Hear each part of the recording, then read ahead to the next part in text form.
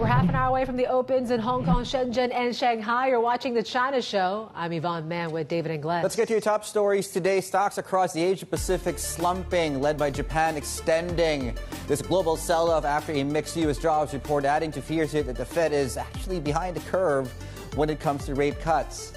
Also ahead, and speaking of economic data, China is set to further open its factory and healthcare sectors to foreign money as it seeks growth sparks.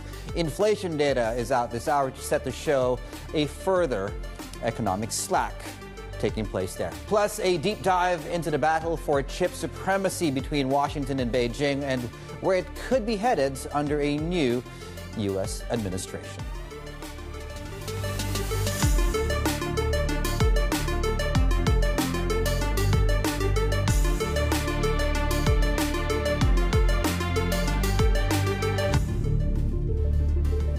All right, let's get ready for this and what has been a pretty volatile Monday. We are basically seeing Asian stocks extending this global sell-off. There was a bit of disappointment, I guess, no clarity from that U.S. jobs data on whether the Fed's going to go 25 or 50. Non-committal when it comes to the Fed speak here, what we heard from Chris Waller shortly afterwards, saying that he's still open-minded about the size and pace of these Fed cuts as well. So therefore, all in all, doesn't really do well for risk here today. So you're certainly seeing Asian stocks are falling some 2%. And you're really feeling that hit in Tokyo this morning with the Nikkei 225, seeing losses as much as 3% when the gates open on this Monday morning. That yen, that surged some 2%. We briefly touched below 142. We're slightly reversing some of those moves now, but still talking about a much stronger yen here this morning. And then we're watching the semis very closely. Look at Taipei opening up, and we already seen the likes of TSMC, probably the one that's really dragging the TAIEX lower by 2% or more. Kospi is down 1.5%. Treasuries, they did actually, in terms of yields, fall across the curve. Really was led by the shorter end. That's also reversing a little bit. But you are seeing when it comes to some of the sovereigns in Asia, yields are ticking slightly higher right now. Oil prices also rebounding a little bit. But we basically have been talking about rising the lowest levels we've seen since 2021. Brent basically plunged some 10% last week as well. We got three big reports from the IEA, OPEC, and EIA on their monthly outlooks this week to look out ahead to. And iron ore, there you go. We briefly touched below that $90 level for the first time since November 2022. Your risk radar looks like this. Dollar yen at 142. You got to look at Aussie yen as well when it comes to risk. And you continue to see right now at least a little bit of, I guess, coming off of some of those lows when it comes to that pair. And we're watching, of course, the semiconductor index. There you go. We're down some 2% right now. VIX futures are in the negative territory, but we're watching iron ore and Dalian also following the price that we're seeing out of Singapore this morning. The approach to the open in China is looking like this. We talked about how last week was really just a slew of downgrades that we heard from the likes of JP Morgan, Nomura, UBS, and these long-standing bulls really sort of throwing in the towel when it comes to staying in this market. And we're seeing futures continue to be in negative territory here this morning. 213 for your Chinese 10-year yield. And yes, a slightly weaker renminbi at 710. Yeah, and we'll hear from Goldman Sachs, which, as things stand at 4.9%, is already one of the highest growth forecasts for China on the street. And they'll be joining us right when we get those inflation numbers coming through in about 28 minutes from now or so. In the meantime, though, when you look at Fed pricing, as Yvonne is pointing out, right, this debate whether we go 25 or 50, we were hoping that post the jobs report, we'd be closer to either end of it. And certainly we're still at 33 bips, so we're still in between. There's still a case to be made for both sides. Now, right when the numbers came out, we did hear from Janet Yellen, the Treasury Secretary, and also Fed Governor Christopher Waller after the release of those numbers. Have a listen. Overall, I would say for the U.S., the kinds of metrics that we would monitor that would summarize risks, whether it's asset valuations or the degree of leverage, things look good. I don't see red lights flashing. I believe that the balance of risk has shifted toward the employment side of our dual mandate, and that monetary policy needs to adjust accordingly. The current batch of data no longer requires patience. It requires action. Let's bring in Sean Taylor now, Matthews Asia CIO and Portfolio Manager. He joins us here in our Hong Kong studios. Why is the market reacting so negatively? Yeah, I think the Fed's in a very tricky position at the moment. I think when the data came out on Friday, the sort of number of, went to 40 basis points. When Fed Governor Wallace spoke, it went up a bit. And I think the way the market's sort of interpreting this is that, why is the Fed not cutting? Cut more, because it's probably going to be 25 in September and then potentially 50 in November, but depending on the data. Now, probably when you look back and say, well, why is the Fed not going to cut more aggressively? And I think if they did, it would actually be more worrying for the markets because it would mean that growth was really falling. One is, I think a lot of the Fed members think there's normalization, as Janet Yellen said. Secondly, GDP's fine. Yeah, and demand is fine. So people are saying, well, if GDP is fine, demand's fine, financial conditions are fine, maybe the jobs will recover. And then thirdly, normally when they cut 50 basis points, it's normally when there's a crisis or jobless claims are up more like 400,000 rather than 200,000. So, I just think that maybe the market's hoping for more. But clearly, we've done well in markets. Some of these areas that have gone up a lot, we've recovered from that first week of August, almost up to the highs, and people are taking profits again. How much further downside do you see short term? So I think we're down 4 or 5% on MSCI, I think all country or world. Do we get into a technical correction here? I mean, is a 5% decline from here something that's to be expected? I think in the hotter areas we could get another 5 to 7, maybe even 10%, and bringing that to Asia, we could probably get another 10% in Korea and Taiwan if things get worse, because that's been an area where people have put an awful lot of money into. Right. How do you look at stocks now? I mean, I was thinking maybe just a few months ago, it was like nothing that could really deter this rally from falling, whether it was valuations, nothing really. Do you think the best days in stocks are behind us now? Not for the year, but certainly for the quarter. I remember in June we were talking, and Asia was up 15%, and everyone was quite worried. We'd just climbed a wall of worry. We'd made 15%. Then the markets have fallen. I think we end up at 10 to 12% by the end of the year. We just have a rotation now into sort of more interest rate sensitive stocks, into more defensive stocks, out of some of the tech, especially where the frothy valuations were. And then I expect when things calm down, when we know who's the next president, when we know where rates are, and when we get to the start of the rate cutting cycle, because Asia works well when rates start cutting and we know there's more cuts. Over the first one, it's always difficult. So, I think that because that goes into earnings. So if you know there's 5 or 6 rate cuts coming in the next 18 months, Asian central banks start to cut, and that's very positive for consumption and good for earnings. And that's when markets reflect it. So I think a couple of down months in markets where we've got to manage volatility. And then I think we'll have a pretty good run into the end of the year and into next year. So where would the winners lie? Because to your point, Asia does well when the cutting cycle begins. But also, Asia hasn't done this well going into a cutting cycle. To your point on Korea, Taiwan, and I'll throw even Japan into that. So do I look elsewhere now for the likely winners here? Well, we've been moving more money into ASEAN. Vietnam's always been a core holding for us. We've increased that. We've put more money into Indonesia. We've put more money into Malaysia. And we think you just have to keep some of those unloved markets where they're much cheaper relative to history. And you are seeing earnings picking up. And they will be direct beneficiaries of rates being cut over the next year. The really tricky one is normally when you get rate cuts in Asia, you go and buy semis. You buy hardware, but they've already run because they've already run on the AI theme. So I think this time it's trickier. Treasuries, though, I'm looking at what's been going on, and it's been pricing quite a bit of these price cuts already.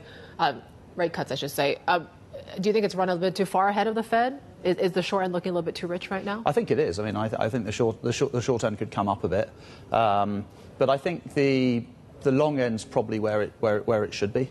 Actually, the 5 is a bit flatter between 5 and 10, and that reflects uncertainty. And I think Yvonne, it matters who's the president, because if Trump comes in and there are tariffs, that could actually be inflationary.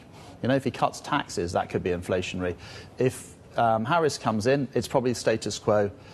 Maybe even taxes go up. Maybe there's a bit more fiscal, help. All right, Sean. Well, I thought we'll have more from Sean Taylor there, Matthews Asia CIO and Portfolio Manager. We're checking one stock in particular, its debut in Malaysia. This is 99 Speed Mart. So climbing from about 13 to 14% this morning. This is the sort of roadside snack seller, I guess is what you could call it. But yeah, having a pretty good day. out in KL this morning. Flooring it, just to borrow the road analogy there. The other big piece of news, in fact, that just broke about 5 minutes back here, OCI, and we understand it based on the board, has not approved this transaction to sell the global methanol business here to Methanex. Just over $2 billion there is the price of that transaction, which is based on the news flow coming through, is expected to close the first half of next year. So two big pieces of breaking news. More, of course, in a moment. And we haven't even gotten to the big news out of China today, which could see, of course, that market extend the sell-off we're seeing globally as well. Coming up to some economic numbers coming through out of China as well. Latest CPI and PPI numbers coming through at about the time the market opens. We'll break those numbers to you. And as we mentioned, Goldman Sachs will be joining us for instant analysis there. Counting down to the open of trades, just under 20 minutes away in Hong Kong, in Shanghai, and in Shenzhen. This is the China Show. Good morning.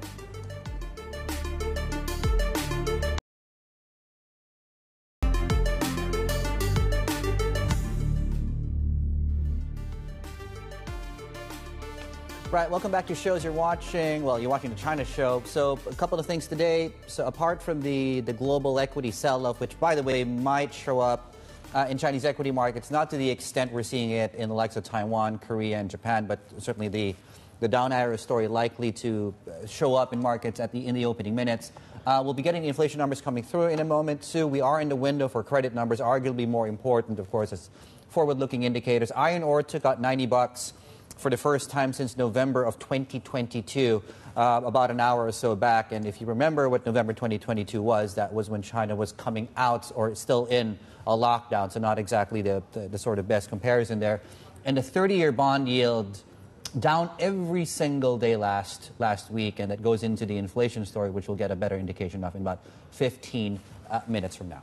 And some news here when it comes to China. So the country will fully open its manufacturing sector to foreign investment and is also allowing more room for overseas capital, particularly when it comes to the health sector. Let's bring in Min Lo, our China correspondent, with more on this. So how big of a deal are these changes? Yeah, so China has now lifted all restrictions when it comes to foreign investment in the manufacturing sector. There's already been zero restrictions when it comes to the free trade zone, so they're lifting the remaining restrictions in the rest of the country. These are pretty minor ones, like requiring majority Chinese ownership in printing factories, for instance. So I think what's more significant is that the Commerce Ministry has also separately announced that they are liberalizing the healthcare sector and they're allowing full foreign ownership of hospitals in all the tier 1 cities like Beijing, Shanghai, Guangzhou, Shenzhen, and other big cities as well. Although foreign investors cannot acquire public hospitals, of course, and also businesses related to traditional Chinese medicine, they're also liberalizing the biotech sector, so investors can now come into development of technologies related to stem cell, gene therapy, for instance. So this comes several months after the third plenum. So is the government really following up on some of those pledges to open up the economy to foreign investments, especially after we've seen very weak numbers, the foreign investment outflows this year. It's down nearly 30% in the first 7 months of this year. And Chinese state media also couching this in terms of the juxtaposition against, U.S. protectionist measures so far. Okay, yeah, so speaking of economic data, unflattering, the inflation numbers are coming through in 14 minutes. Give us a preview. Yes, so consumer price index expected to improve slightly to 0.7%, up from 0.5%. So we're edging closer to that 1% mark. I think some economists are expecting maybe we can hit 1% by the end of the year. Producers price index, that's the most worrying one. It's expected to decline further to 1.5%. The previous month was negative 0.8%. So this is where it's largely driven by the declines in commodity prices, your iron ore, oil, steel, reflecting that persistently weak domestic demand. And that's where the former PBOC Governor Yi Gang also said inflation is that target that China really needs to pay attention to now. Min, thank you so much. Min Lo there with a preview of the inflation numbers coming through in about, mark your watch, it's now 13 minutes from now. Still with us here on set is Sean Taylor, of course, out of Matthews Asia to talk us through, of course, where we are with this Chinese market. We've been waiting for a catalyst. The market's been cheap for some time. Earnings, you could make the argument both ways. The other thing, the new thing that showed up recently is an equity market in the U.S. that seems to be faltering. That was always the sort of plan B for investors, not to get into China because the other side of the trade did very, very well. Is this finally the moment these valuations start to move higher? I think it's a very good point. I mean, China's looking relatively better over the last few weeks because other markets are falling, and particularly in Asia as well. And so there is a case that it's less correlated. It is more defensive, it has been. But I think you have to be careful which areas you invest in. And, on paper, it's 8.6 times earnings, which is just slightly above the February point where the market then rallied very nicely into May the 17th. We don't think there's going to be any big bang news coming out to really help the market. There's just going to be policy to stop the decline. I mean, the data's been pretty poor. But we're still worried about earnings, and this is why you have to be selective. The MSCI China, we've had about still the worst 12 quarters of declining earnings. This quarter was slightly better, but there's still like 19% of companies missing, 8% beating. In the A share, it's even worse. You're still getting 25 to 30% missing. So the A share is clearly worse off. The companies that are doing better are the ones that have been able to deal with the environment better, also buy back shares, more capital management, and less subsidies. So they're basically using their own capital management to win. But you wonder how long that can go on, David, as the economy is still quite weak. But selectively, we've probably got more in China. Well, we have more invested in China than we had 3 months ago. Okay. But in very selective areas. How selective? Where do you still find value now? Well, I suppose there's value everywhere, but in terms of where we got value plus earnings going up, I mean, still in communication services, more MSCI China. But more selective companies. I mean, we like the platform companies, not all of them. We've just rotated from banks, which had held up very well, particularly state banks, and gone into insurance companies. Because I think, maybe in 3 months you'll be buying the banks back again, but that SOE trade worked very well. And I think now with the mortgage refinancing rumours, etc., that they'll probably lose a bit of steam. The earnings weren't very good. But some of the insurance companies are probably a bit more leveraged. They're cheaper, underperformed, and you're seeing better earnings come through. Why do you think the sell side, particularly in the recent 1 or 2 weeks, have been quick to downgrade China? Like, has there been anything new? Is my question to you, as someone who does the buying. I suppose if you've thought there's going to be a catalyst, that the government would come out and there'd be a new measure here and a new measure there, and they're just seeing the data's not improving. But I think people are misreading the market because people are so focused on government policy. But we all know, from being in Hong Kong and just seeing what's been happening on the ground, income is low in China. People's income's been cut. People have been forced to pay back. Consumption, it's not just a property issue. It's basically the confidence of the average person where the job market's pretty weak, and that needs to be addressed if consumption is going to pick up. You're not going to spend money if you're worried about your job. Yeah? I mean, or you've got less money. And I think that's the core issue. It's not like, well, there's going to be another property measure. Yes, that will help in the long term. But in the short term, particularly, maybe we're too close to it in the financial world, but, you're seeing, service industries having their salaries cut. It's not good. Income growth is weak. It's been strong everywhere else. So I think that's the major concern. How should I deal with the U.S. election in just a few months? Is China going to get significantly hit by, or in terms of how sensitive what we're going to get in terms of who comes out as president, or how do you look at that election risk now? I look at it on a how do we protect portfolios given that risk is valuations. And at 8.6 times, maybe our forecasts are wrong because earnings might be weaker, but it's a lot of it's in the price. I mean, the RMB has already come under pressure anyway. It's not as if people don't know it might happen. But obviously, I think there's probably a couple of months of roadway there. I mean, if it's clear in the polls towards end of October that that Trump's going to get in, then it's clearly a risk. But it's probably not as great a risk as it was before. I think the real issue in China is the domestic demand's not picking up and the earnings are not coming in. All right, Sean. Thank you. Sean Taylor there, Matthews Asia CAO and Portfolio Manager, kicking off the week for us. We're checking one stock in particular, and it's China Renaissance. So they resumed trade today after fulfilling some requirements prescribed by these Hong Kong exchange rules.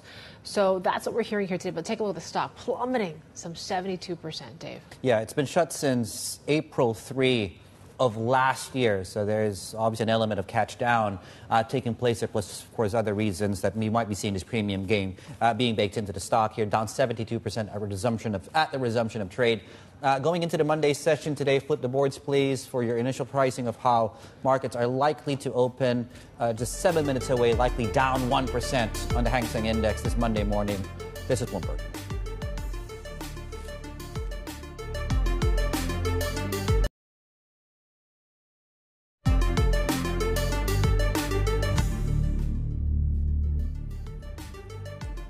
Right, so equities are falling out of bed this Monday morning.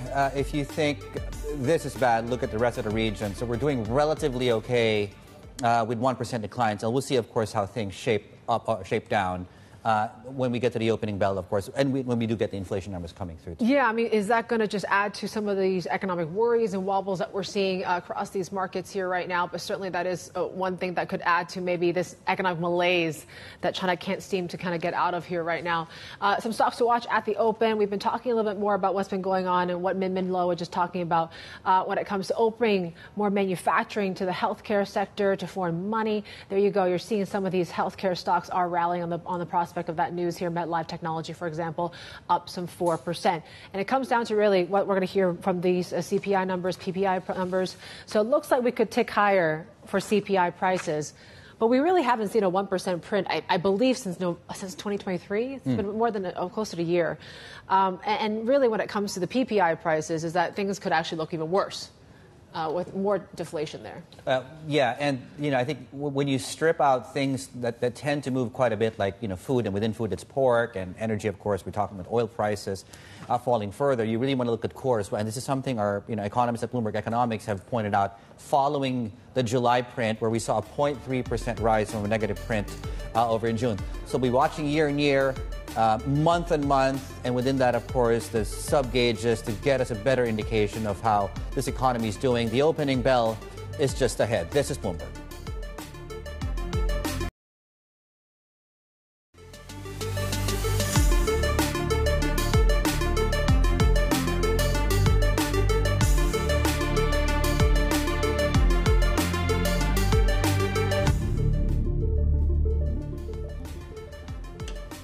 Welcome back. You're watching the China Show. It is a pretty roller coaster ride in markets here today, just given that jobs report in the U.S. didn't give us too much clarity on what the Fed's really going to do. It was a mixed report overall, and you're feeling that across some key markets like Hong Kong, which is down some 1%, but really Japan is feeling it the most today, given the surge in the yen since Friday. So certainly that's one to watch. We're seeing a little bit of that backtrack here when it comes to the yen strength. Same when it comes to dollar China.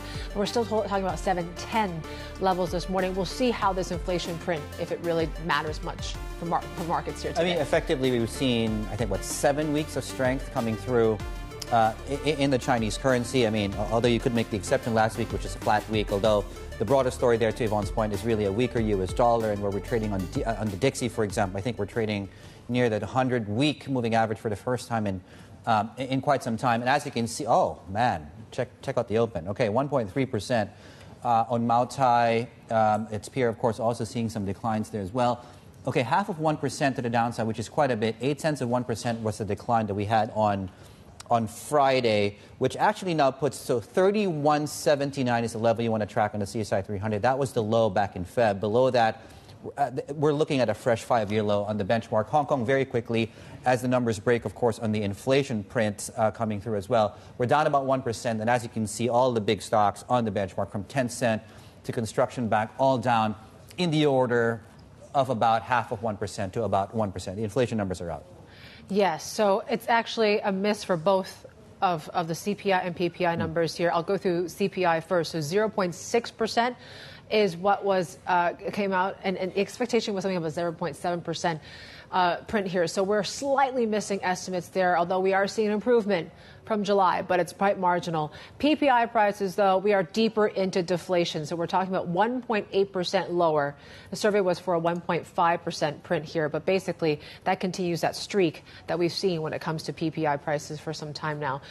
So certainly the data doesn't look too good. Let's get instant analysis now from Hui Shan, Chief China Economist at Goldman Sachs. She joins us here in our studios. First takeaways from these numbers. Yeah, if you want to kind of get an understanding of a China demand-supply balance, nothing is better than looking at CPI or price indicators. And this is, as Yvonne was saying, is weaker than economists were expecting. I would argue the CPI print maybe is even weaker than the numbers are showing, because the month of August, we got a boost from food prices. The inclement weather conditions, the higher vegetable prices, that boosted CPI. But despite the boost from food prices, we're getting 0.6%. So I think that's the number you want to take a look at, and that tells you how weak domestic demand is relative to supply. Now, is the economy better off now compared to at the start of the year? Like, how are you guys tracking activity now? I mean, this is probably the most important point here, inflation. So I want to get a sense of where this looks in a couple of months. Right. So we are at a very interesting juncture. If you look at the China data, PMIs, for example, right. March, April, it was picking up, giving people hope of a recovery. But once we get to June, July, August, our activity data, by and large, had been decelerating or deteriorating, which is quite concerning. So we think in the third quarter, GDP tracking seems to be pretty lackluster. But at the same time, what's noticeable is the government reaction to the weakening data. Both policy meetings are emphasizing they still want to get to close to 5%. And what they're doing, you look at the government bond issuance in the month of August, 1.8 trillion RMB of issuance. That is the single largest monthly issuance ever, even bigger than June 2022 when we just came out of Shanghai lockdown. So I think we're at the juncture that the organic private demand seems to be weakening more than we would like to see. At the same time, policymakers are getting uncomfortable. How do you get out of this? I mean, policymakers have obviously been dealing with multiple priorities, right? They've prioritized preserving bank margins, the currency a little bit more than actually fighting deflation here right now. Are we seeing constraints in really kind of reducing rates to invigorate prices again? And maybe like a mortgage cut, for example, is that more of a better way of stoking prices? Yeah, I think that helps. You look at what's being reported on what the government is trying to do, cut mortgage rates on existing borrowers, because China doesn't have an automatic refi mechanism built in the monetary policy transmission. We think that definitely helps, especially in a downturn. Every single bit is welcome on the easing front, but it's not going to solve all your problems. If you do the math and looking at whether it's a 50 basis points cut on existing mortgage interest rates or 100 basis cut, it's not going to translate into more than, say, 15, 30 basis points of a GDP in terms of annual interest rate savings. So given the problem we're facing today, we don't think that's a game changer. But again, as long as the easing measures are helping households, reducing default risk, it's a welcome sign. Your growth forecast is 4.9%. Is there upside risk to that number? Because, as you point out, it feels like policymakers are starting to respond. I think of China's growth. If you look at all the economists' forecasts, there's more downside risk than upside risk in the sense that things can always go wrong, right? Like unexpected 2022 lockdown, we only got 3% real GDP growth. So that type, things can go wrong. We are in a very unpredictable, uncertain geopolitical environment. There are downside risks. But at the same time, the upside risk is more limited in the sense that policymakers, they're issuing a lot of bonds. They're not trying to get to 6% growth, right? The intention is getting close to 5%, which is the target they set for themselves. Right. So you think about the asymmetry that they're trying to get close to 5%, but no intention of far above. But if things go wrong, you can certainly get to a downside surprise. There was some hope that potentially we could see this year that consumption and the property market could detach themselves, but it seems like they're still quite intertwined. Is that going to stay that way? Right. This is where the near term versus the long term, how do you balance it, right? In the longer term, let's say you still have your income, you don't want to buy another property, so you don't have to save for the down payment, which means you can spend more, right? In theory, that is what policymakers want to get to, divorcing property and consumption. But in the near term, property means jobs, means income, means confidence. Those are all very important in terms of anchoring consumption. And that's why we're seeing consumption weakness.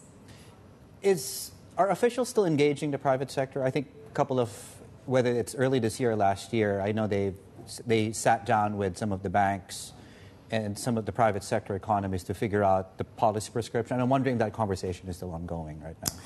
I think some of these sort of desired gesture still ongoing. To Yvonne's point, that if you think about different priorities by the policymakers, if you ask them, do you want to continue opening up? They say yes. If you still want to reform, certainly. Do you want to support private investment? Absolutely. But at the same time, you have local government deleveraging, you have a financial sector crackdown. You just have a menu of priorities all at the same time, making the market very difficult to sort of figure out which priority is going to win out at the end of the day. Are you worried?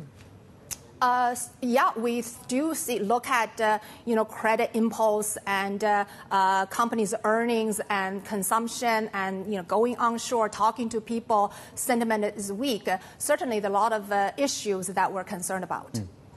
I want to talk a little bit more about what we've been seeing. Maybe some bright spots is the strength in the currency. Is this purely just a dollar-driven story here right now, or do you think this sort of strength can last? I think mostly it's dollar. If you overlay DXY versus CNY, it's quite strongly correlated. So I think most of the strengthening is driven by DXY at the fundamental root. Certainly positioning, and because of so much of carry positions built over the past few months, that exacerbated the market move. But mostly, I think that's a dollar-driven move. We heard. I think last week we had the Bund Summit. And I think we heard from the former PBOC governor, Gang, talking about how he hopes to see the GDP deflator turn positive in the coming quarters. Do you see a path between the current situation and us seeing some sustainable inflation in China at some point?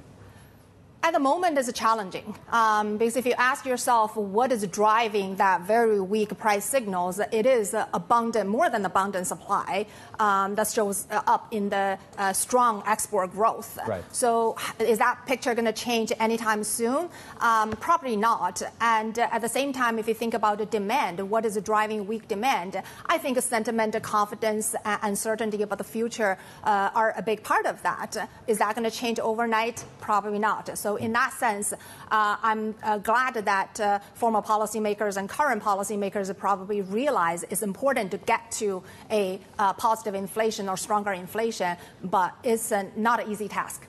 I'm holding on to your latest research, which is understanding China's economic statistics, and thank you so much for giving us this red book.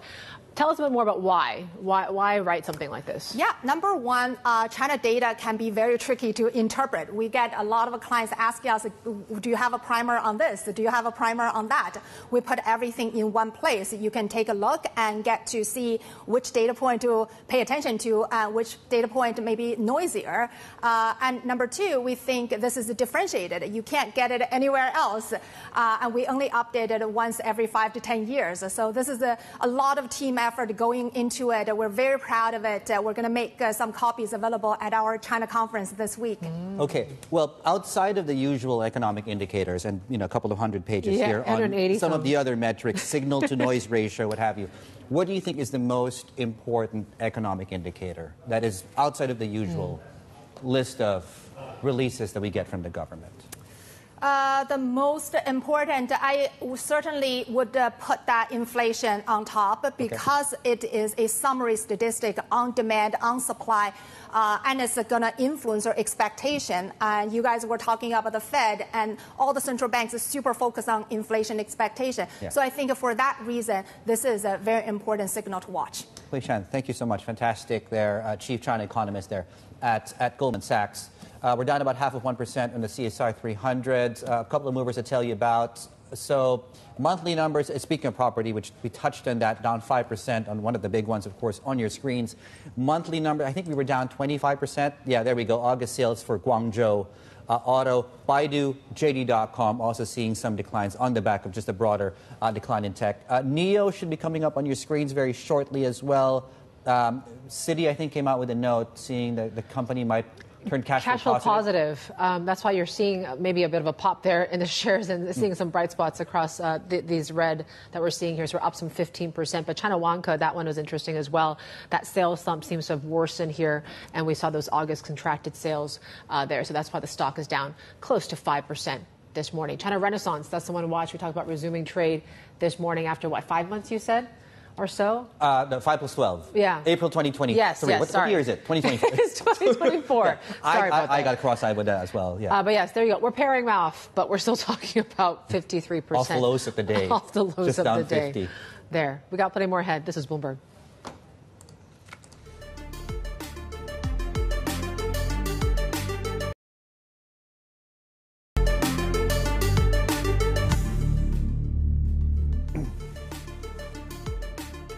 Welcome back. You're watching The China Show. So Japanese companies are increasingly abandoning an approach to business in China that once seemed, well, agnostic and immune to politics. Now it's a significant shift for a country that was once the biggest single investor in the Chinese economy. Let's bring in James Manger, our Chinese economy and government senior reporter, to talk us through this. What's going on, James?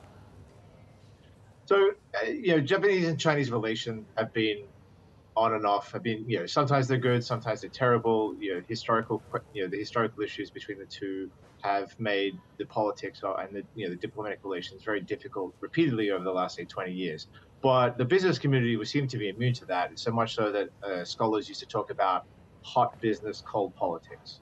And what we're really seeing in the last few years, sort of coming out of COVID especially, is that's really starting to change. Japanese companies are really not interested in investing in China right now. The amount of investment has fallen off, as you see in the chart there. The companies that we speak to, basically no one is adding to their investments here. Some companies pulling out. You've seen Mitsubishi pulling out. You've seen Honda closing factories. You've seen other companies are increasingly shifting their investments elsewhere, whether it's the U.S. or whether it's Asia. And there isn't really any desire at the moment to add to the investments they have here. Nippon Steel, for example, announced they're pulling out their JV. Partly that was to do with the difficulties in the car market here. Most of the customers were Japanese car manufacturers. Japanese car brand sales in China are not great, and so that was one driver for them. Another driver was they're trying to buy U.S. steel, and their JV in China was being raised as a security risk by U.S. politicians. So there's a lot of different factors here. One is the Chinese economy is not great. Sales for things like Japanese cars and steel and other products are not doing well. And Japanese companies look around the world and they say, why would we put money in China where returns may be a couple of percent, when we could put money in treasury bills in the US and get returns of 5%? And we're not taking a currency risk, we're not taking a geopolitical risk. The risks in the US are zero, effectively, and the risks in China are high. So Japan is still the largest single foreign investor. Japanese company is still the largest single foreign investor here, but notwithstanding everything the Chinese government has done over the last 2 years to try and bring back foreign investors after COVID, it really isn't being successful for this, for these companies. So is this sort of the peak of this engagement between Japan and China, you think, James? Or do you think there are signs that maybe something could turn around in the next few years? I think if the Chinese economy starts to really grow again and people, the risk-reward ratio changes, I think you will still see some companies who are wanting to get into this market. There are companies that are still here and they're still increasing their investment. Panasonic, for example, announced last year that they were going to spend hundreds of millions of dollars to build a new factory for making rice cookers and air conditioners, expensive rice cookers and air conditioners for China's middle classes. Muji, for example, is increasing the number of stores they have it. Uniqlo was also doing very well until recently. So there are some companies, services companies, B2C companies that still see the China market and look at it and say, this is a good market that we can make money in. But right now the risks, for a number of reasons, are just too high for many Japanese companies. And it's not just the geopolitical risks. There was a stabbing earlier this year in Suzhou where a Japanese mother and her child were stabbed while they were waiting at the bus stop for the Japanese school bus. And the man who stabbed them tried to get on the bus to stab more of the children. And unfortunately, the bus lady, the bus assistant, was blocking the door, and he stabbed her, and she died. That was an incredibly shocking incident for the Japanese community. It was incredibly shocking for everyone in China, but especially for the Japanese community, where there has always been this concern that politics and the historical issues could lead to a repeat of the 2005 and the 2012 anti-Japanese riots. And when suddenly parents are looking at this and saying, it's not safe for my kids, it's not safe for my family, the people don't want to be in places where they might get stabbed just for being Japanese. And so, families leave, companies don't bring money in because they're worried about not just the geopolitical risks, plus also the lack of profits, but then they're worried about their personal safety. So, if there's a turnaround in those kind of things, better returns, more, better safety, better explanation of why the Chinese are arresting Japanese corporate executives, for example. These kind of things really need to change, I think, for there to be a turnaround in the attitude of Japanese companies to what is still one of they're still their biggest trading partner. It's still a huge place with a massive amount of investment, but right now no one is looking to add to that. Yeah, still a bit of hurdles there. James, thank you so much. Our senior reporter and Chinese economy and government reporter, I should say, James Maker, joining us out of Beijing. We got plenty more ahead and continue to watch this markets fallout here this morning. We got more on the other side of this break. This is Bloomberg.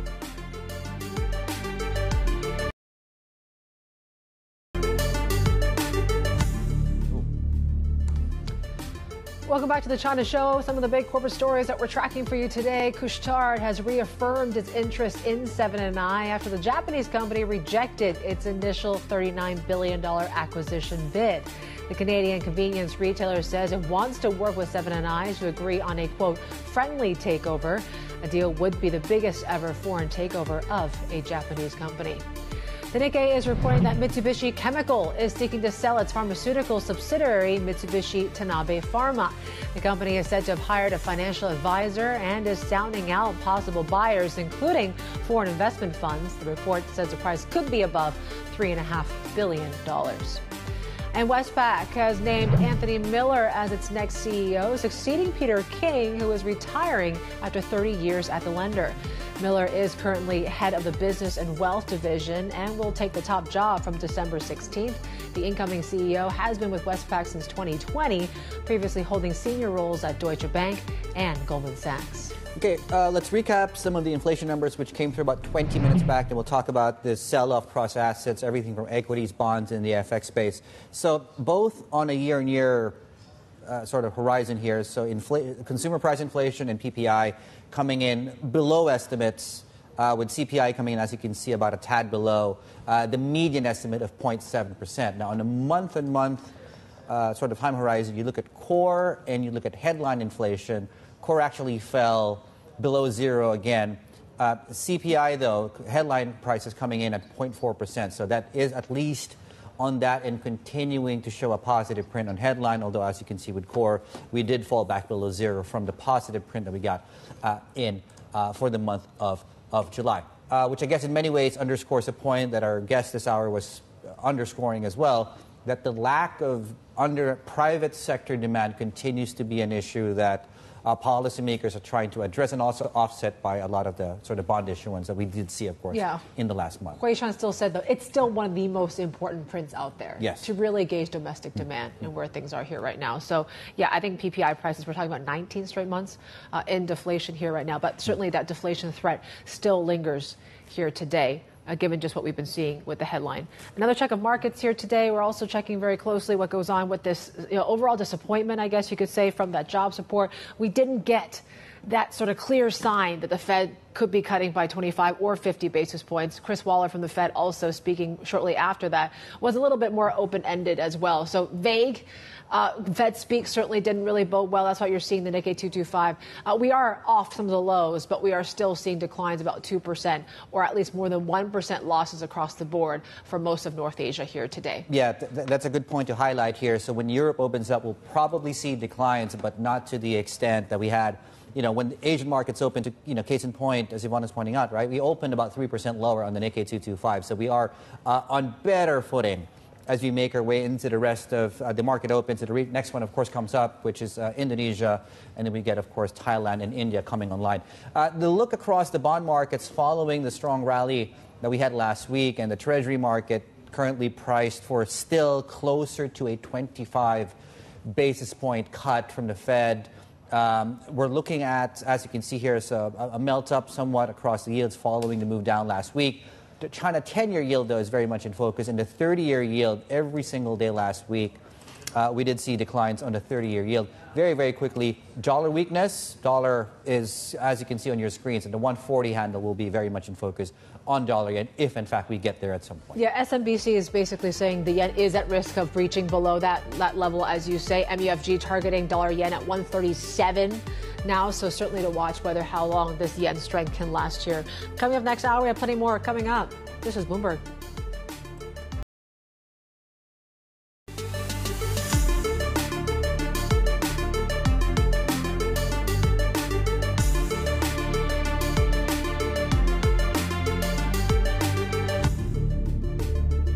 Welcome back to the China Show, Hour 2. We're looking at the HSI here just a half hour into this session. Obviously, we were shut on Friday due to that typhoon, but looks like it continues to be sort of a catch-down story here today, just given what we've seen globally when it comes to stocks, and we're extending that sort of sell-off here in Asia, albeit we'll say we're off some of the lows from the initial get-go, especially in Japan, for example, but we're still seeing some downside in Hong Kong by about 1.5%. You have the confusion, I guess, the mixed data from the U.S. jobs report to contend with. CPI and PPI prices in China continue to show a lot of risks when it comes to deflation. Yeah, and I think, the reminder from the inflation print in China, and you couple that with the reality that the market is trying to catch up with, which is a slowing U.S. economy, you now have the two pillars of the global economy not doing as well as we thought. As recently as 6 weeks back. And you do understand, of course, why there is concern about multiples out there. Some of the crowded trades, AI, semiconductors, the Kospi index down 1. Taipei is down about 1.7%. We're down about 1.6 to get underway this week as well. So we are extending this risk aversion that we had really from last week, really one of the worst weeks we've seen in several months, depending which benchmark you're looking at. So, just to highlight the chip stocks, for example, we're looking at some of these big names pulling down the benchmarks and some of the names across the region on your screens right now, down to TSMC and Samsung Electronics, right? So if you want to get a sense of how much value we lost last week and further value we're seeing today, the single biggest week as far as market cap that was erased, you have to go all the way back to 2022 to get a $4 trillion headline on that, and that's what we saw, 4.2 trillion wiped out of global equities last week, and we are continuing to see that right now. I think we have a chart to show you that. We have the guys, can we show that please if we can, just to underscore really, there we go, on your screen. So $4 trillion wipeout, the most in about 2 years or so, as we gauge, and traders are now trying to I guess, understand what do we really need? Do we need a 25 basis point cut where the message is we're not doing too badly? Or do we need a 50, what has other, of course, negative connotations? Which Sean Taylor from Matthews Asia was saying that could send more panic across these markets. So it may not be necessarily a good thing. But, this jobs report didn't really settle that debate. No, we were hoping it would have. I mean, the headline numbers were disappointing, misestimates. But then you take a look at, what really maybe led to more confusion was that, you had an unemployment rate that actually ticked lower at 4.2%. Average hourly earnings were actually higher. So how do you kind of make of this? Because right now it doesn't seem like it's suggesting that the economy is in any way heading into a recession just yet. But yes, you are still seeing some cooling signs in the labor market. But Chris Waller didn't really help too much either when he spoke. He did give some comments, dovish, right after the jobs report. In fact, have a listen to what the Fed governor had to say.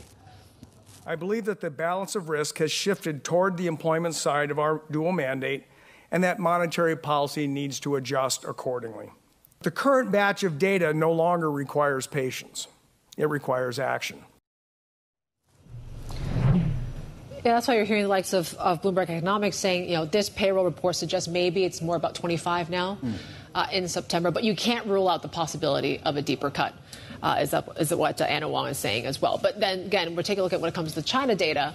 So we saw CPI prices actually rose less than expected last month, and that's really adding to more signs that policymakers are struggling to really get households to spend as well. And, it just doesn't seem like we're seeing any sort of recovery here right now when it comes to domestic demand. No, and on top of that, PPI also fell much more than forecast, which just underscores really the capacity issue that we're dealing with here. And I think just about 40 minutes back, we had Goldman Sachs come on to react to that, right, to your point.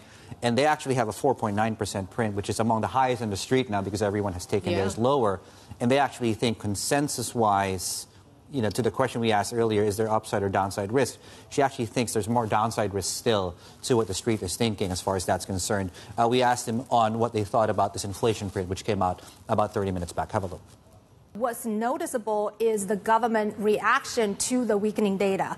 Both policy meetings are emphasizing they still want to get to close to 5%. And what they're doing, you look at the government bond issuance in the month of August, 1.8 trillion RMB of issuance. That is the single largest monthly issuance ever. Even bigger than June 2022 when we just came out of Shanghai lockdown. So I think we're at the juncture that the organic private demand seems to be weakening more than we would like to see. At the same time, policymakers are getting uncomfortable.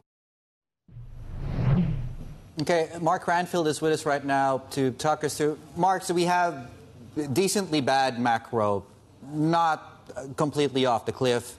Why are markets reacting this way? I think basically you've got a disconnect between investor expectations and what the Federal Reserve is telling you. So part of the reason why you had the sharp reaction on Friday evening to the jobs report, if you look at what the markets did actually, soon after the jobs numbers hit the wires, actually the S&P futures started to go up slightly. Then they turned around and went very negative once we got the Fed speaker. So as you were saying earlier, we had a couple of Fed speakers and Mr. Waller probably was the one that caused a little bit more disruption in the market. So investors have convinced themselves that the risks towards a hard landing have become greater. So that's why they're pricing into the curve many rate cuts, up to something like 200 basis points worth of rate cuts over the next year or so. And yet, the messaging they're getting from the Fed speakers is, yes, we think we're moving to the place where we need to lower interest rates, but not by 50 basis points to get the ball rolling. And that's not what investors wanted to hear. So this disconnect is making them fear that the Fed is not just behind the curve, but they're going to be a long way behind the curve. They're going to be playing catch up for quite a long period of time. And that's why equity markets sold off pretty hard on Friday night. Now, circling this back to the point where investors and the Fed are on the same page is not going to be very easy because we've just gone into a blackout period. We will not be hearing any more Fed speakers before the meeting next week. We will get a CPI report this week, but by now, people are saying that the jobs numbers are more important than the CPI anyway.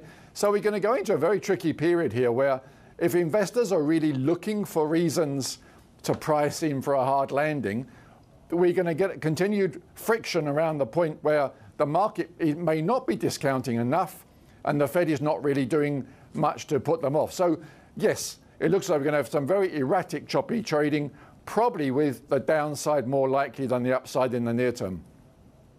Now, you mentioned the CPI print out of the U.S. this week. We also, in terms of the week ahead, we also have an ECB meeting where it looks like they might be ready to cut rates again, even before the Fed starts with this easing cycle, Mark. So, for FX traders, what are they going to pay more attention to, the ECB or the Fed? In the short term, certainly the European Central Bank, because that's the one place that looks as though traders can be more confident of the messaging. So the European Central Bank, yes, they've pretty much promised that they will lower rates again. But at the same time, they seem to have some kind of a consensus within the central bank there that they won't go too quickly. In fact, they seem to be dialing back to suggest that this one could be the last rate cut this year. They still see inflationary pressures, which they're acknowledging. They don't appear to want to really force the rate cuts ahead. So from that point of view, if they stick to the recent rhetoric, if Christine Lagarde, as she's done pretty well, she's managed expectations a lot better than the Federal Reserve have this year. So if in her press conference she does manage to sell that message that it's a good time for the ECB to take a pause, the euro could do reasonably well out of it. Now you've got the Japanese yen has already been pushing the dollar lower. We've seen the similar thing playing out in Asia. Now, if you add the euro into that picture, it certainly means that traders were paying a lot of attention to what it means for the foreign exchange market, and we could see a stronger euro, weaker dollar by the end of the week. Mark, do we get a correction in global equity markets? We're down 4 or 5% from the top on the global benchmark. We asked that question earlier on to one of our guests. He said, 5 to 10% is easy work to the downside from here. What do you think? Yeah, it's going to be pretty hard to avoid, isn't it? If you look at the way the price action has been going, even though, as you were saying earlier, the US data doesn't look as though it's that bad, and yet investors are taking a very bleak outlook from everything, and that's spreading across. Look at Japanese stocks again today. Chinese equities are still in a bit of a funk as well. It looks as though it's going to be pretty hard to pull them out of a correction period, especially when so many people have been telling us that September is a notoriously very bad month for global equities. So, yes, it wouldn't be surprising at all if we do hit a correction for global stocks. Mark. Thank you, Mark Cranfield. There, our Bloomberg MLI strategist joining us out of Singapore. And still ahead, we're talking a little bit more about Huawei set to unveil a tri-fold phone to challenge Apple's iPhone 16. We have details coming up next. This is Bloomberg.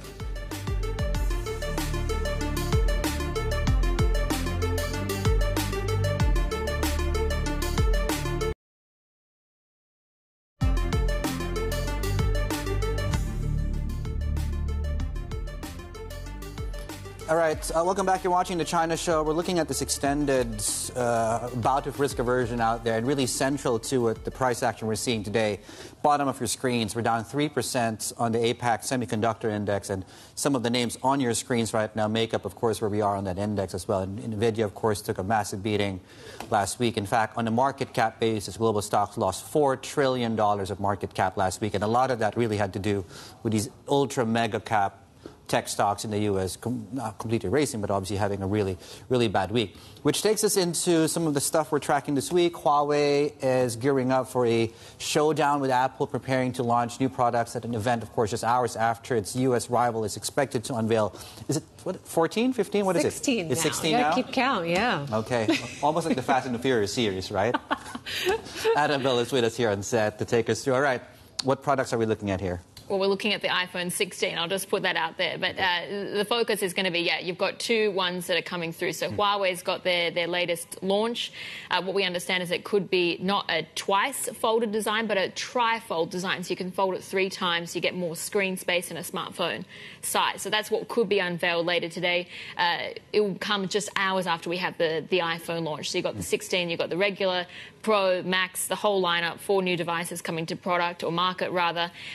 A couple of months back, we were thinking perhaps this could set off a upgrade super cycle, because there was all this expectation around artificial intelligence, how much would be embedded into the products. That's sort of been scaled back, so we're not really expecting huge sales, but still positive for some suppliers in this part of the world. Luxshare, LG Display, just some of the names. But that focus, Huawei as well. What do we get on the chips front? Because we actually could see the company unveiling new chips today or later today. That's going to be something to watch very closely, because, of course, we have seen Huawei really trying to get something that rivals NVIDIA's semiconductors to market. All right. Belle, stay on here for a second. We're going to bring in our next guest. Joining us now is Christopher Thomas. He's chairman at advisory firm Integrated Insights. He's also in town for the CITIC CLSA Investors Forum. I see the title of your presentation is really very telling and very timely here. AI competition and the future of semiconductors. Can you just lay out kind of the state of play right now amidst this kind of global competition that we're seeing? Well, I think you see global competition, but it remains a competition between companies.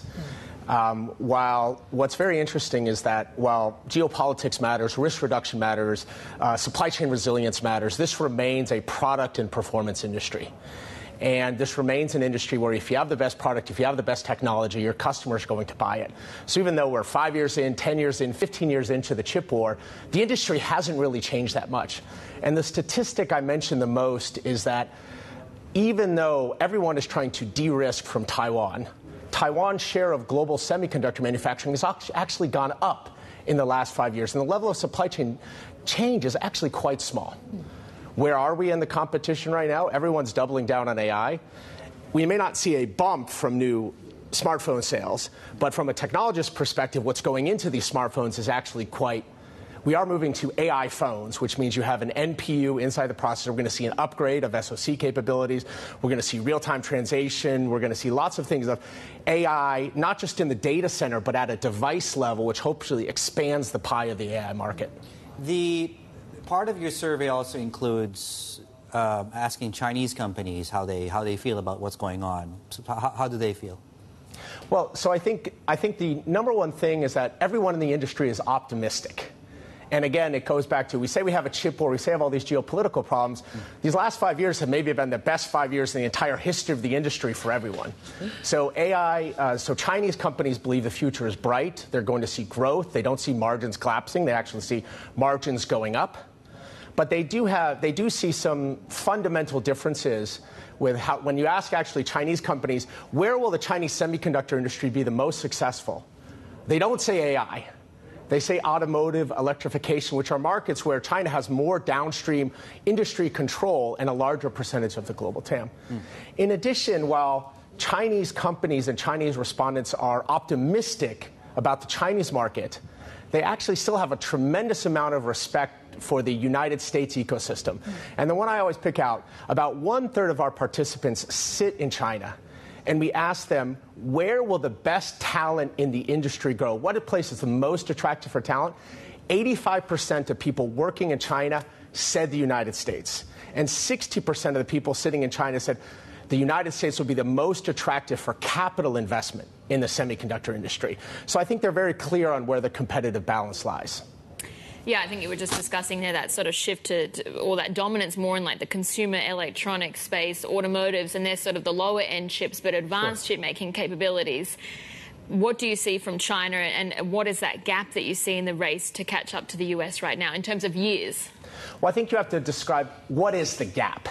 So if you just narrow down to a very specific thing about, for instance, the nanometers of a semiconductor manufacturing process and making actually the most complicated parts of the chip, it's still probably 3 to 4 to 5 years, and there's a big debate about how close you can get to it without adding EUV. And you are able to get closer doing double patterning, triple patterning, which means you mean an older technology and you just run the machines more often. But it's more expensive, the costs are higher, and the yields are lower. And you can get the performance closer. So how far the performance gap is depends, maybe 20%, 30%. But then you have to take a step back and say, what does it actually mean? Because we don't care about the speed of the transistor, we care about the capability of the AI cluster. And to bring up a statistic, NVIDIA said over the last 10 years, their inference of their chips has improved 1,000 times. Only 4x of that 1,000 was specifically from semiconductor manufacturing. The rest is about how you build the models, how you do the error correction, how you design the chip. Those are all areas where there's much lower barriers.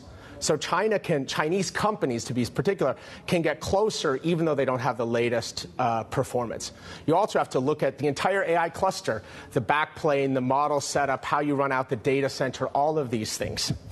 And the other thing that Chinese companies are doing, above and beyond trying to get closer on the most advanced and difficult models, more than 2/3 of the models that have been launched by Chinese companies are actually smaller models with fewer data points that don't need the most advanced processing.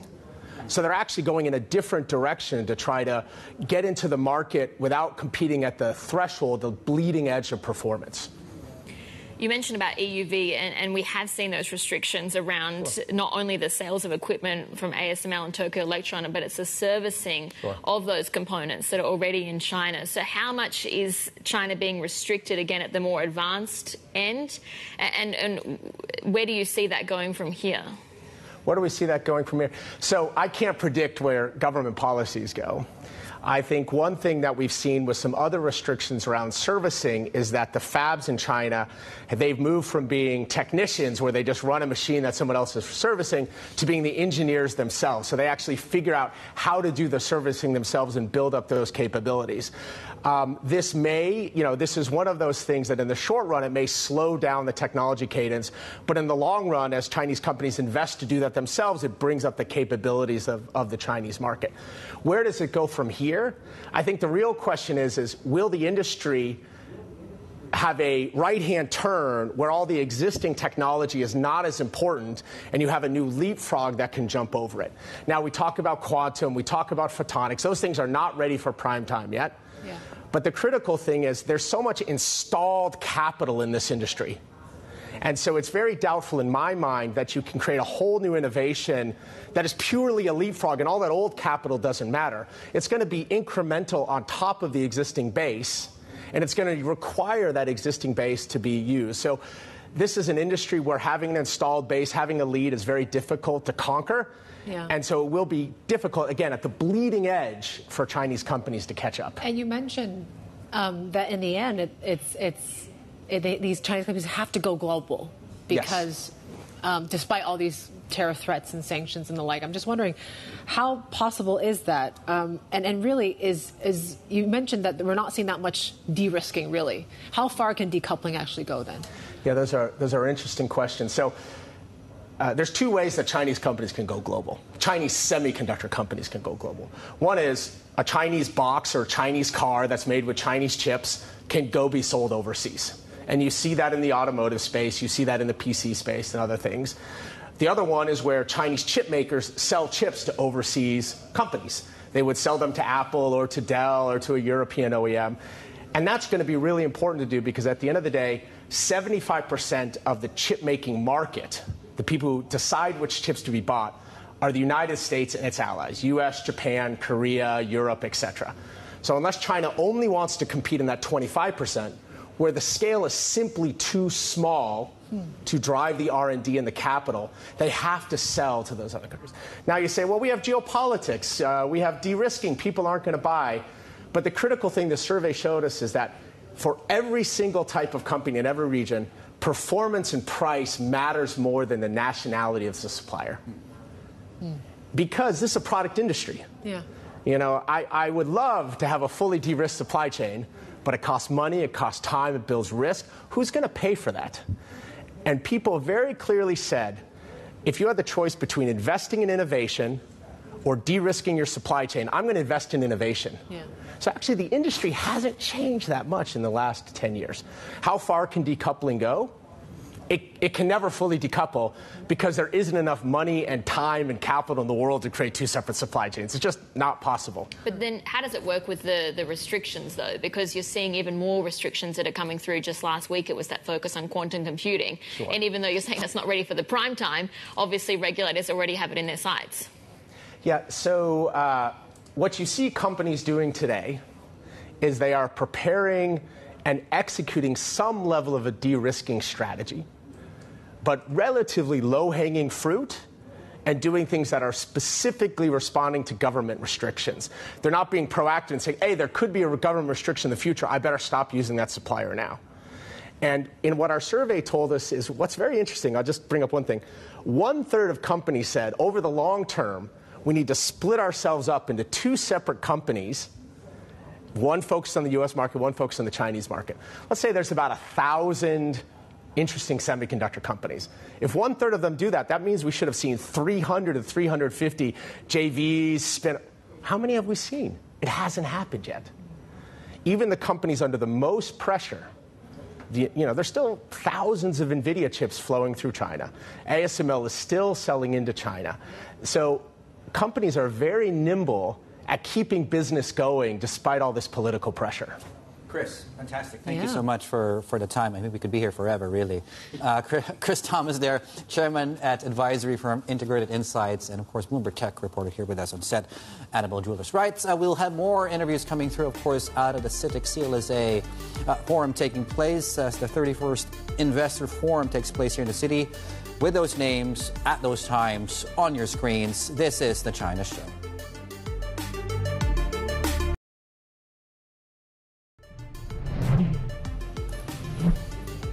All right, we're taking a look at luxury stocks here this morning. We saw when it comes to some of these European peers weakening on some of the woes that we've been seeing out in China as well. So Prada is down some 5% here this morning in Hong Kong. Plenty more ahead. This is Bloomberg.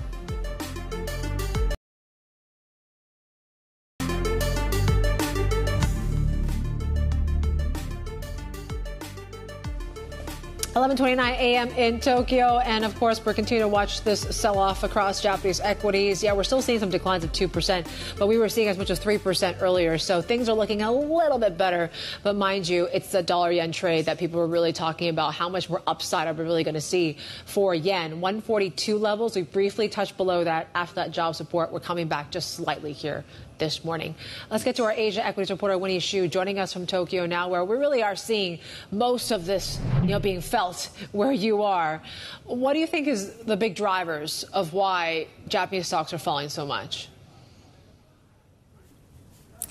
Right. So the U.S. jobs data definitely was one of the big triggers as it pushed the yen higher. So it actually gave us a reminder that Japanese stocks is pretty much still correlated with the moves in currency. So we've seen that stronger yen weighing on the market, but also the concerns around the health of the global economy. And some investors are still taking profit from the rally that we saw in Japanese stocks. And with the weak GDP today from Japan, that's also hurting some sentiment in the market. So while a lot of people were talking about that long-term structural reform going on in Japan, it seems like the continuous strengthening of the yen will still likely to weigh on Japanese stock market in the near term. And actually, today when we talk to strategists, they say that Japan might actually be the market to see the most negative impact among Asian markets when it comes to kind of what we're seeing in the U.S. and the weaker U.S. jobs data, citing the higher volatility when it comes to the divergence that we're seeing between the Fed's policy and the BOJ's policy. So UBS actually just a couple days back downgraded Japanese stocks to underweight on local currency terms. So they cited the worries around the global economy and some of the Japanese stocks impacted by the worsening Chinese economy as well. And not least going back to the strength of the yen, they say that only about 50% of the carry trades back from 2012 were unwinded so far. So we're likely to see more strengthening of the yen impacting stocks. Yeah, Winnie, to your point, one of our guests just now from Matthews Asia talked about how, Japan, because it's done so well like Taiwan and Korea, might be one of those markets that will likely see 5 to 10% downside. So amidst these headwinds, what else are you hearing from investors and how they're adjusting their exposure to the Japanese equity market? Right. So one interesting trend that we're seeing is that because of the expectation for the further strength of the yen, lots of global investors specifically are recommending to take off that hedging on Japanese stocks so that even when the stock market is flat or even seeing some impact on earnings, they are still likely to gain from the strengthening of the yen when it comes to returns. So we talked to JP Morgan that recently kind of had that recommendation, and also UBS is recommending the similar approach, as well as we spoke to BNP Paribas. They used to have recommendation of hedging for Japanese stocks, and they recently lifted that as well. So a lot of investors are trying to kind of change their strategies around their FX when it comes to investing in the Japanese equities. And in terms of sectors, more are recommending to look into domestic sectors that can benefit from that currency trend versus exporters that are still going to suffer in terms of their earnings outlook from a stronger yen. Winnie, thank you so much. Winnie Xu there, our Asia equities reporter in Tokyo, really where I think if you look at the board today, ground zero of this equity market sell-off. Now, certainly one specific stock in Tokyo that's been in focus for weeks now, given this deal that it's on and off, it's on and off. Couche-Tard latest salvo here says it remains focused on sealing that deal with 7 & I after the Japanese convenience store operator rejected the initial proposal. Reed Stevenson, our senior editor, has been tracking the story from the get-go and joins us right now out of Tokyo. So I think the phrasing coming out of Couche-Tard is they want this to be a friendly takeover. How does it achieve that?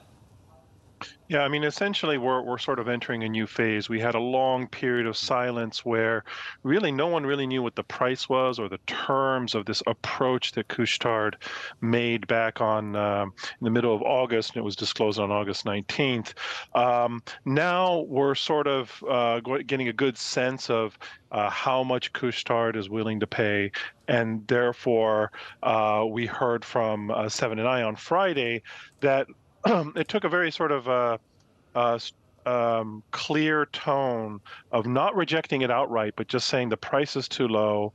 We have other concerns, including regulatory, potential divestments through anti-competitive concerns. And so therefore, what we saw this morning was Couche-Tard's response to that.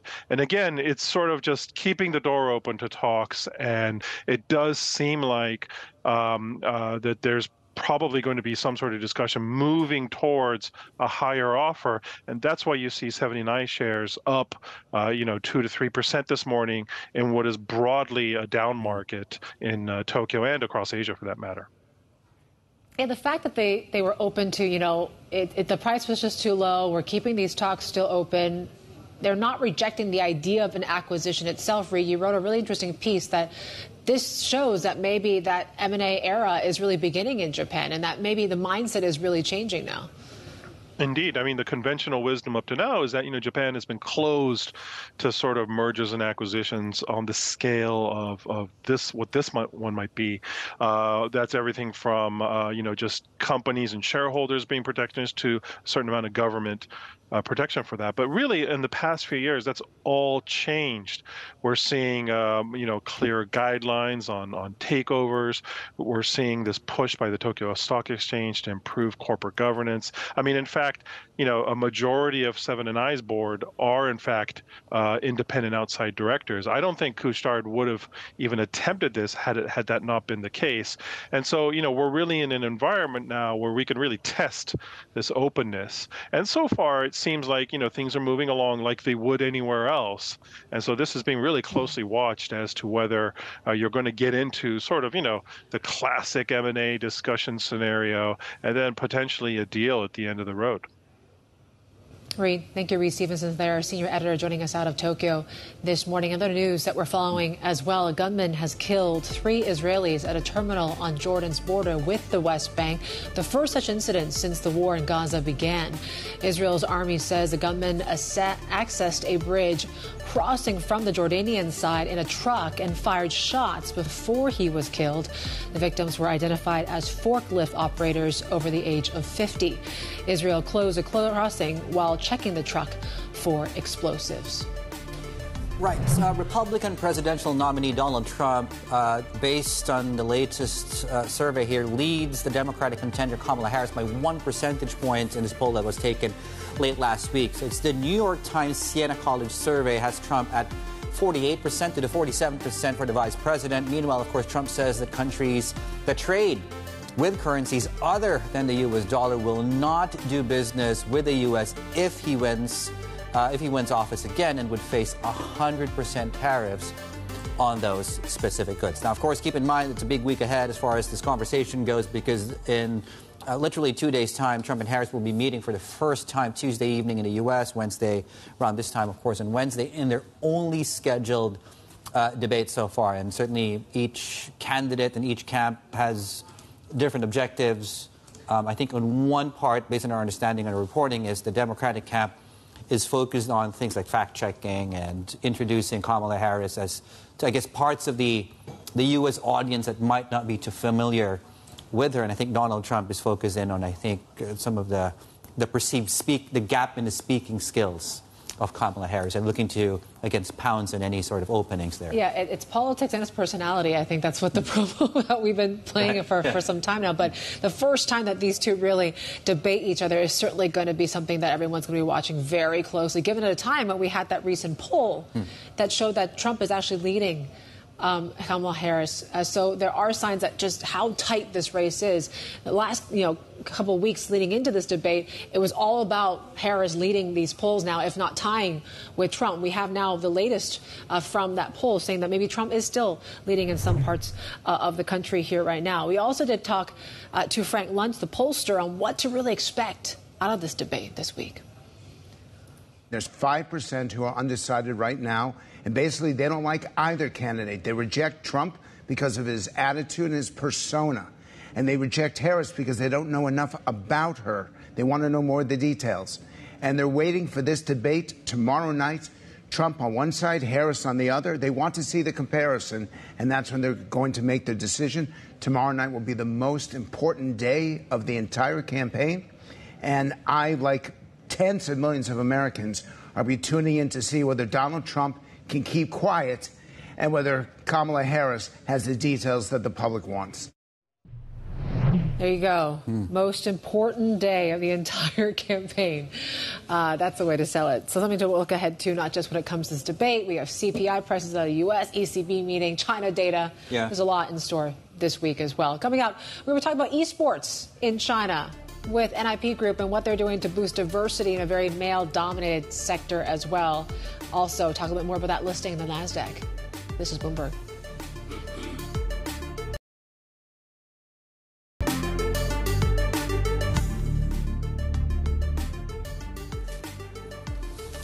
Right.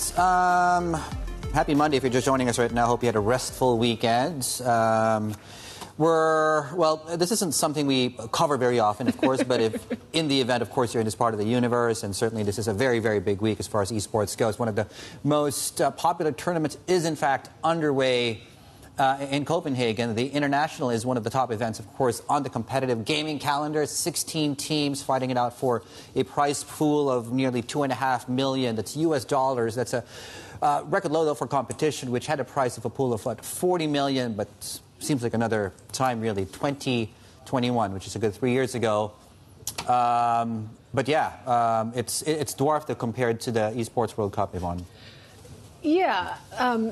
That has a prize pool of $60 million, and that's about $4 million short of the record Wimbledon prize money this year. It's a reminder of just the growing commercial footprint of global competitive gaming. Let's bring in our next guest for more. Joining us now is Mario Ho, chairman and co-CEO at NIP Group. And obviously, China is sort of the big esports market, and the largest in the world here right now. But you've just been a listed company in the NASDAQ just about a little more than a month ago. How are things been since going public? It's been fantastic. It was a very important milestone for esports as a whole. For us, particularly, we've been able to attract a lot of new collaborations and exciting new business that will be coming on the way. Okay, well, I think you're in a lot of different revenue streams, esports, talent management, events. Yeah. Is that so far the core of what's taking up your time, or are you looking to sort of grow your revenue streams currently? What are those priorities looking like right now? So, of course, growing the existing revenue streams that our company has will remain a core importance. But in this coming quarter, we're looking to make breakthroughs in terms of the esports hotel business industry and also the game publishing industry. So we just made an announcement for a joint venture with BTG Home Inn, where we'll look to open new hotels very soon. Essentially, esport hotels, I expect it will take over the internet cafe industry. Okay, so what's an esport hotel? Maybe just for some of our viewers who might not be too familiar. Understood. Imagine a 3 to 4 star quality hotel, newly refurbished, very innovative with esports hardware in the lobbies, across every single room. People can go live there for the night, but also compete and actually have a good time with their friends. Essentially, that's the environment we're trying to build here. I know a lot of people that would be interested in that. Mario, it's interesting, though, because particularly when it comes to esports sector in the West, they've been grappling with a lot of profitability challenges. I take a look at a name like FaZe Clan or Astralis that were both also listed in the NASDAQ and ended up one being delisted, one being bought out, and then also was no longer trading. It seems like there's still a lot of questions about the business model of being an esports company. How do you achieve that sort of profitability for you now? Sure, absolutely. So the companies you mentioned just now, I think the problem they both faced was that they highly focused on one segment of the entire industry, which is esport teams.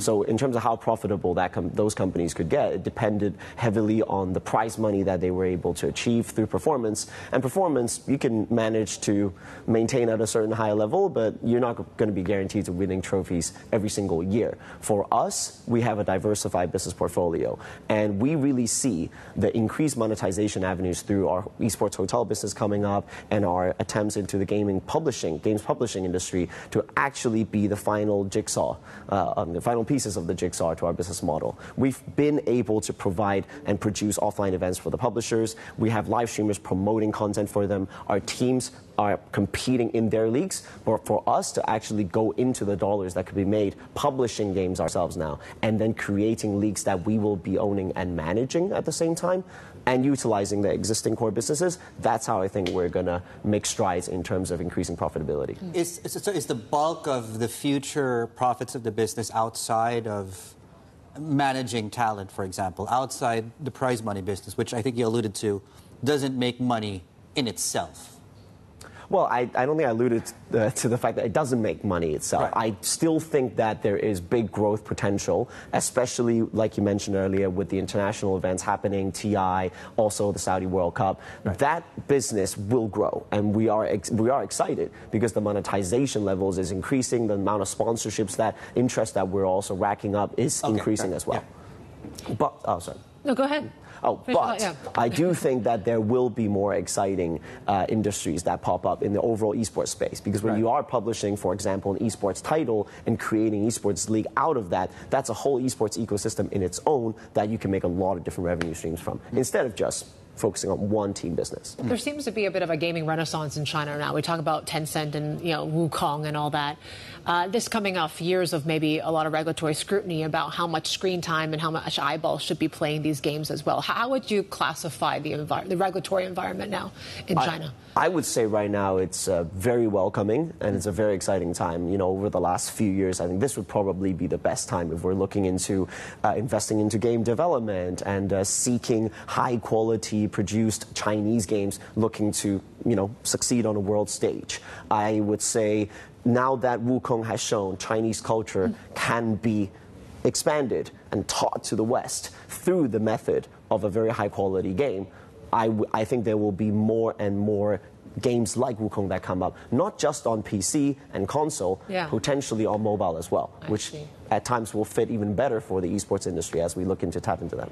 Yeah, part of being a public company is now the public is focusing on your financials. There's one analyst, I think, when looking at the forecast on revenues this year, $100 million. Do you think you'll get to $100 million in revenue this year or next year? And when do you think you'll be profitable? Well, getting to $100 million, I don't think is an unrealistic goal for us. Okay. I'm very confident that our company will be able to make that. In terms of profitability, we have actually crossed the non-GAAP profitability mark previously, but I think 2025 will be a very big year for us in terms of profitability. Okay, so you turn a profit next year, GAAP? Hopefully in different metrics, but I don't predict the future. Right. But in terms of where I see the company go with the new business streams that we'll be including, and those will obviously be rolled out by 2025, absolutely 2025 will be a big year for NIP Group. Okay. Mario, we're going to leave it there, but thank you so much, Mario Ho, Chairman and Co-CEO of NIP Group, joining us here in our Hong Kong studios. Yep, just ahead here, Hong Kong hitting back after the U.S. warns businesses in the city of heightened legal risks. The details of that story just ahead. This is Bloomberg.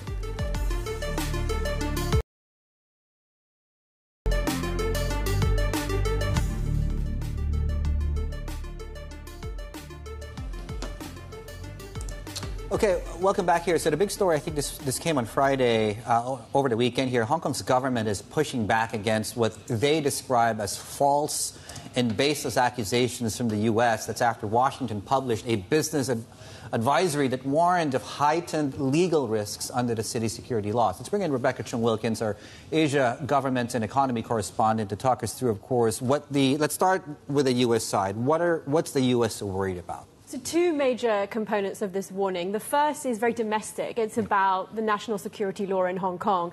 And it's a warning. It's quite an extensive list here that American authorities are worried about lobbying, market analysis that relies on government data, publishing media analysis or commentary, engaging with reporters, think tanks or NGOs. So it is quite an extensive list that they're warning US businessmen, US firms not to engage in or to be very, very careful careful about how they engage, and essentially that they could find themselves accidentally entangled in breaching national security laws in Hong Kong. The other component is really concerned with Hong Kong as a transshipment hub, and that covers everything from this increasing sort of frustration or concern that Russia, for instance, is using Hong Kong as a transshipment hub to import various components that are on US entity lists and that are restricted in sanctions, as well as this concern also that Hong Kong is used in the pharmaceutical trade. We know that the US and China, for example, are clamping down on that fentanyl, on the production of fentanyl, and finally also related to export controls, that Hong Kong is being used as, again, this transshipment hub to sort of send things via export hubs. So there's two components here, one very domestic and one really much more geopolitical. And we heard the response from the Hong Kong government. They're saying, you're creating panic. What are we hearing more from the government and from the business community on this? Yes, quite a stern response from the Hong Kong government. I think not a surprise at this point, given how robust they've been. But they came out quite quickly to sort of say that, yes, and to sort of condemn the US for creating panic. Now, if we just think about how we started this year, AmCham came out with a report saying that US companies, the top requirement, the top demand for US companies in Hong Kong was that they just wanted the US government and the Hong Kong government to just stop talking about national security. That was their number one request. We have not seen that through this year. And another AmCham report recently, after they came back from DC, essentially saying they don't expect anything to improve between Washington and DC and Hong Kong anytime soon, because also of the broader China-US relationship. And I think privately investors have expressed this sort of frustration to me. I think there is a sense sometimes that the US and sometimes the media too have overplayed the environment in Hong Kong, that there is this feeling that they just want to get on and do business, and that for them, despite the political crackdown, the realities of operating in Hong Kong haven't necessarily dramatically changed, even as that landscape has, as we know, politically dramatically changed. And so I think there is this sort of tussle here for US companies who, on the one hand, of course, understand things have changed, but on the other hand, there's a desire to just get on and do business. Rebecca, thank you. Rebecca Chin-Wilkins, our Asia government and economy correspondent here. Very briefly, back to markets. So one group of stocks we're tracking closely today amidst the broader sell-off is property, and following the sales numbers coming out of one of the big ones, Vanke, down about 3.7. As you can see, that's playing out across the sector. And by the way, this is one group of stocks that's had very, very well, relatively speaking, of late because of some of the policy pronouncements and reports around such. Related to this is this drop in iron ore prices and the demand for steel coming down, and we now are back to having a 90 handle in iron ore. We dipped below that earlier on, but as you can see, still fairly depressed levels. And a look at U.S. and European futures going into the Monday session, and things are looking slightly stable, albeit, of course, declines across the Asia Pacific. We'll leave you with a look at the silver lining here.